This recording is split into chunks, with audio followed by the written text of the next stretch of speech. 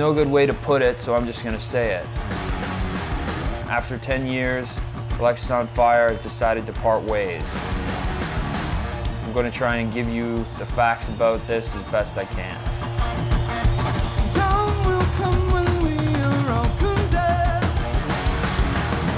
to wrong damage we have done. Held accountable for all. Battles lost, battles won.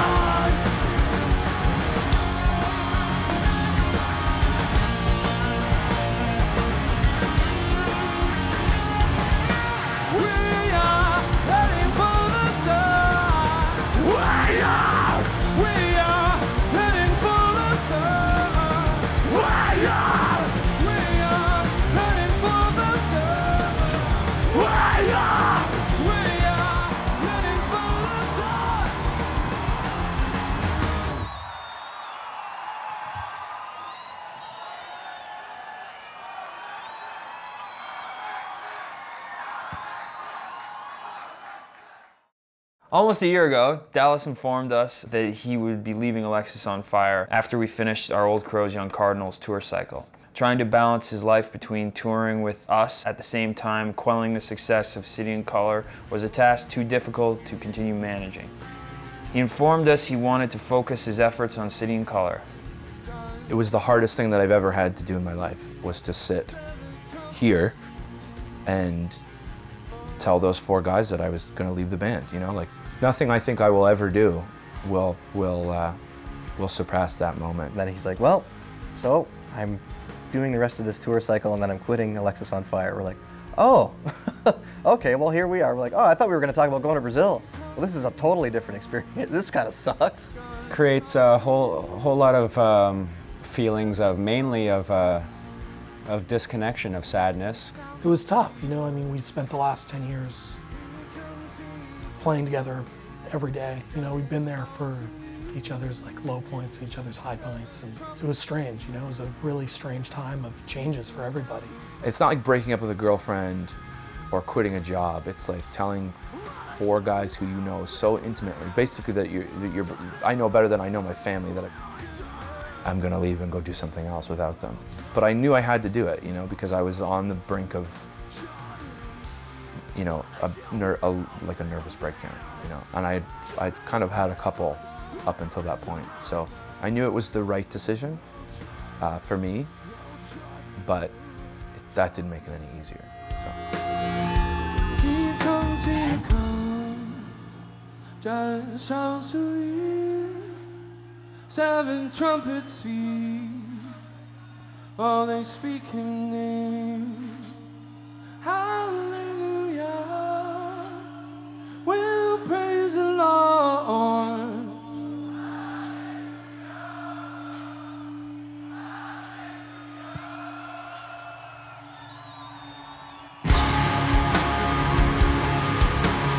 Under the knowledge Dallas was leaving, the rest of us discussed the future of the band. After much deliberation, we decided to continue and attempt the difficult task of replacing Dallas. But as that was starting to move forward, something still wasn't right. I mean, even with the songs we were creating, the 4 of us, there was that missing link. I think Alexisonfire is the 5 of us for a reason. I was like hell-bent on keeping it going. I was traveling and trying to play with different musicians and find a new guitar player, and it wasn't lining up. I don't think that was making anyone feel particularly positive or confident about what we were doing. Do we try to continue, Alexis? Or do we just screw the cap on the lid there? And I had made up my mind that I just didn't think it was going to happen, you know, and I don't think that's a terrible position to be in, you know.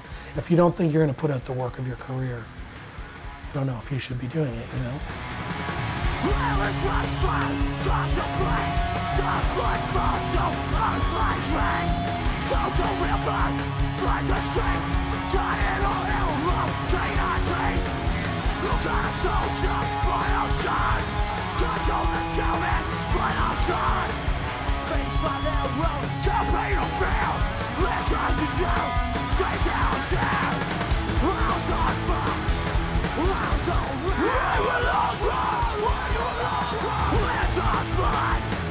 will know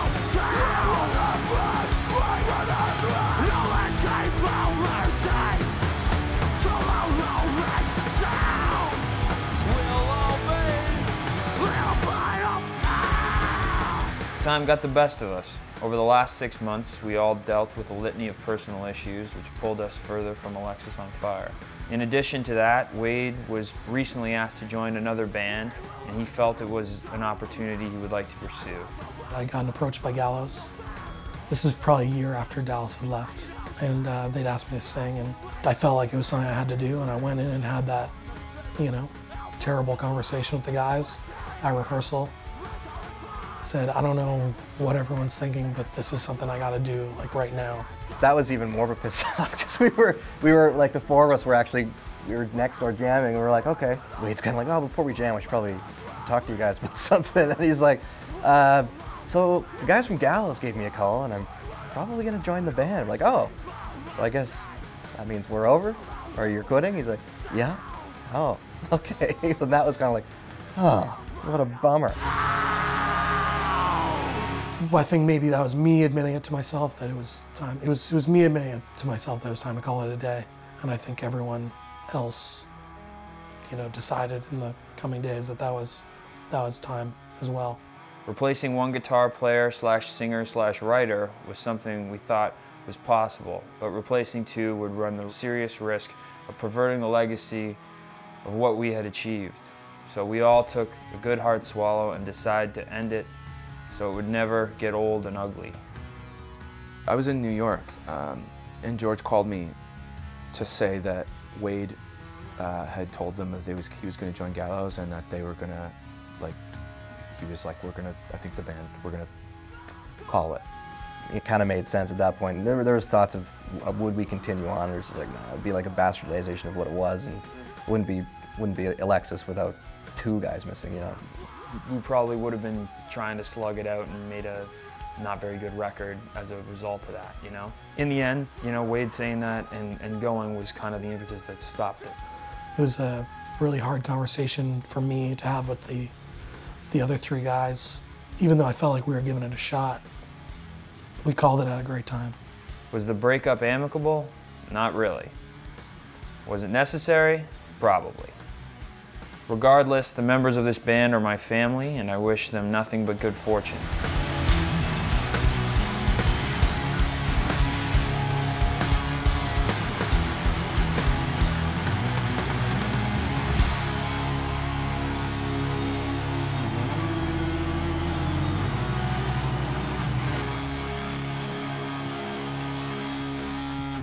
This is not a funeral.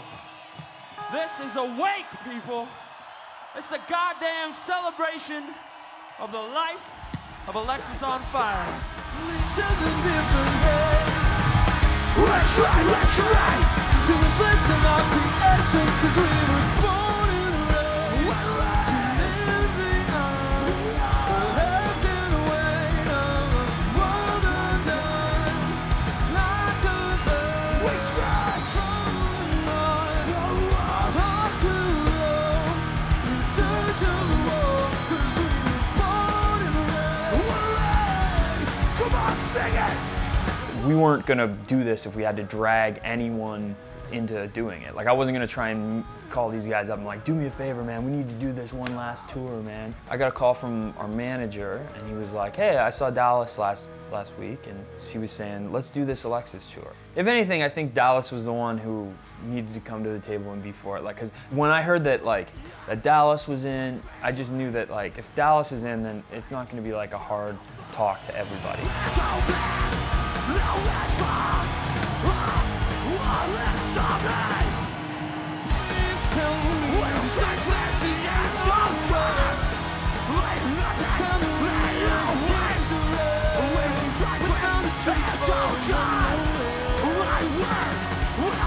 After the almost 2-year break, going into our first rehearsal, I wasn't sure. I was excited. I was really nervous. Part of me was worried. I was nervous that my voice wouldn't hold up, as I was for most of my career in the band. I was definitely apprehensive because I hadn't played any Alexis stuff probably a year and a half at least. Can we play the songs in a manner that's gonna befit the venues that we are playing at? We had a jam at Dal's place early on when we found out we were going to do the tour finally, and it was me, Dallas, and Steele. There was one rehearsal with Dallas Steelbeard and me. And then when Wade got home, we had one full practice in my basement. Wade got home 3 days before we left for the tour. He was on tour with the Gallows. I'd flown back, got in at night, woke up that next morning and drove to Dallas's house to rehearse with the guys. He was planning his wedding, which was happening 5 days after we got home from tour. And so it was the first time the five of us had been in the same room, you know, since we broke up. We had a tentative set list. We had, 27 songs we were willing to play. The gear kind of works. We're gonna be all right. It was the first time I'd played guitar in about a year. And these are songs that some of them we created in Wade's mom's basement back in 2001. We started playing and everything fell into place right away. We remembered the songs.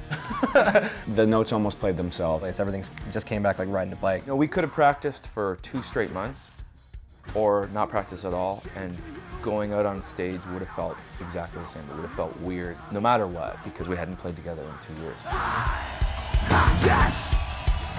The only thing shaped to you is your friend. You always say something.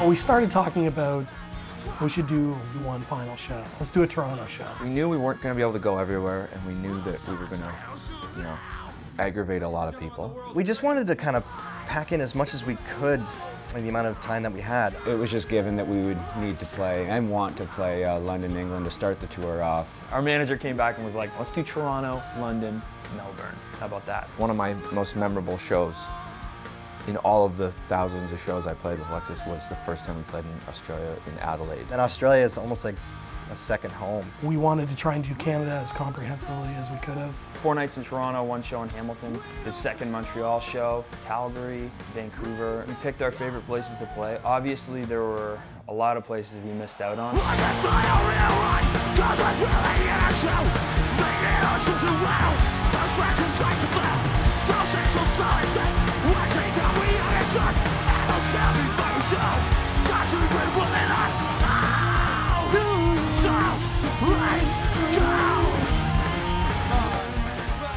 The thing that really cracked it open and turned it into a tour, I think, was the Brazil show. It was on our list of places, almost like a bucket list. We always wanted to go there. We thought, why not go there for the first time and the last time? And that turned out to be like probably one of the best shows we've ever played as a band. Top 3 hottest Alexisonfire shows ever. The ceilings and walls were just dripping. Our Brazilian fans were always messaging us. They were like, come to Brazil. You've never been to Brazil. What are you doing? We really cut a line across the world over those years, and we played an insane amount of shows, in an insane amount of places. So it was nice to end it like this.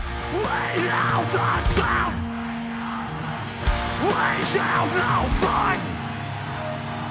We know the sound. We shall not fight. 'Cause we are the sound. And we don't belong. So raise up your head. You sing along. We are the sound. And we don't belong. Raise up your head. Sing along. Sing along.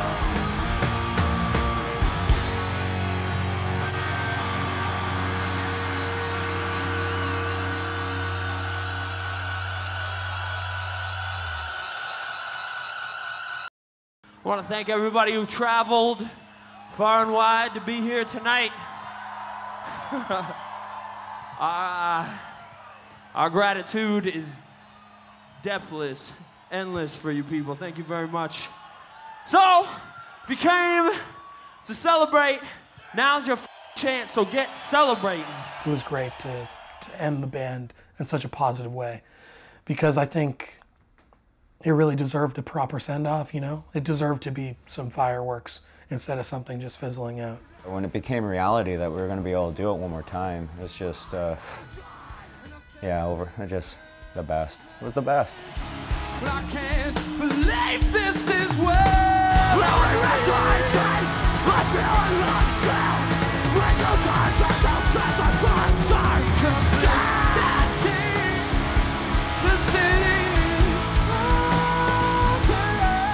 There's so many moments, like some of which are unbelievable, some of which are scary. For me, it was getting to play with the bands that I grew up listening to, like Metallica and Faith No More and like Alice in Chains. And we just did all these festivals and we got to play with these huge bands that I was so into when I was a kid. It's almost like a dream, make-believe kind of thing, to be in an airport with your guitar in your hand in Tokyo and asking yourself, how kind of thing, how? Wow. I remember a good one where we didn't have enough money to stay at a hotel and we had a really long drive and we were in the desert in the States and we just pulled over on the side of the desert and slept in the van. And I remember we had the windows open because we knew it was going to be so hot in the morning.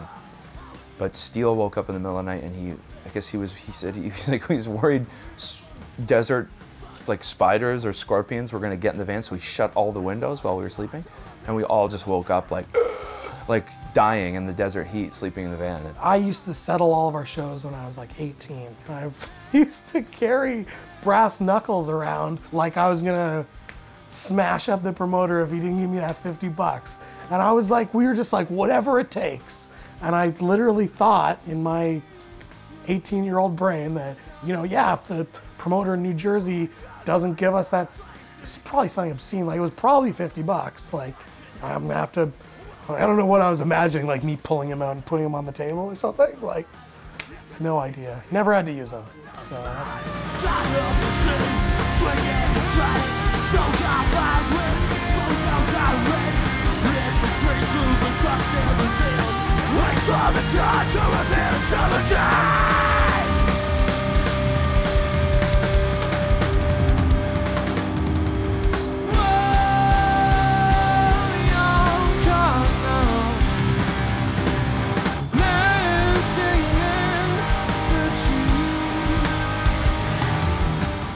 The first van was like this unbelievable 80s van with like 4 captain's chairs, so spacious. We thought, this van is unbelievable. This is the one, you know? We tried to go on our very first tour in the States. Like we were like, you know, we're gonna show everybody we're going on tour in the States, and our van broke down 4 hours outside of St. Catharines. And we had to be towed back to the border, and then my dad had to come pick us up. Eventually we did a tour across Canada and we had a bit of money and we bought this like Ford E350 Super Duty, like, you know, 15-person passenger van. And man, did we ever put miles on that thing, man. We drove that thing everywhere. The seats were like starting to rip. And it wasn't even that old, we just used it so much. Like the seats were starting to fall apart and it had this weird, it always had this weird smell in it. The van, for me, was like my child. I drove probably 350,000 of those kilometers myself because I am a control freak. I always drove because I couldn't handle when anybody else was driving. That got us, you know, across North America 10 or 15 times. And near the end, it ran, but not great. We were always kind of apprehensive about going anywhere too far with it. I was the Alexis member to see the van's last days on the road. We were driving to a festival in Clifford, Ontario, going down the QEW towards Hamilton. The front left tire just exploded, and our trailer, full of gear, started fishtailing. So the van and trailer is now sideways on the QEW and straight into the wall, into the median. And somehow I was able to pull it back and just stay in the shoulder as the left-hand lane was passing at 100 kilometers an hour. And just in shock, sweating, terrified of what happened, not knowing what happened. And then it was a write-off. We somehow collected all of our gear, got into individual vehicles and made it to that Clifford show with Monine on a baseball diamond. So we'll go to any lengths, we'll make it. We will make it.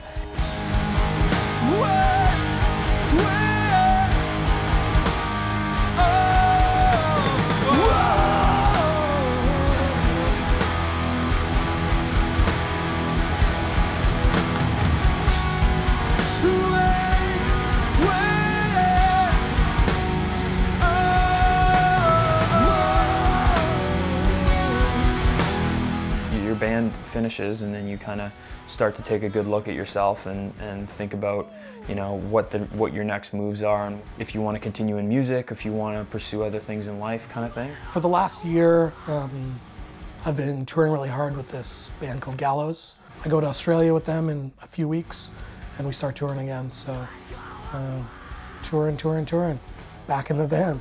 Music and food and just that's pretty much it. Like in my shop is kind of what I'm up to these days. I've got some pretty substantial irons in the fire, but you know, none of which I really feel the need to promote. They're not really music related. They're things that I'm doing outside of that. I think there was kind of a desire to move on to something else and try and kind of push myself to do something that I've never really done before. I just made a new City and Color record, so that'll come out this year, and you know, continue doing that. Who knows? Maybe I'll put out a weird, you know, jazz fusion record one day. Hopefully not, but you never know what's going to happen. So I don't overwhelm myself with, you know, the future. But for right now, I think I'm putting it aside, and I'm not going to continue with music right now. Having your band break up is a very, very soul-searching thing to do. I suggest everyone do it. It'll make you a better person in the end. Break up your band.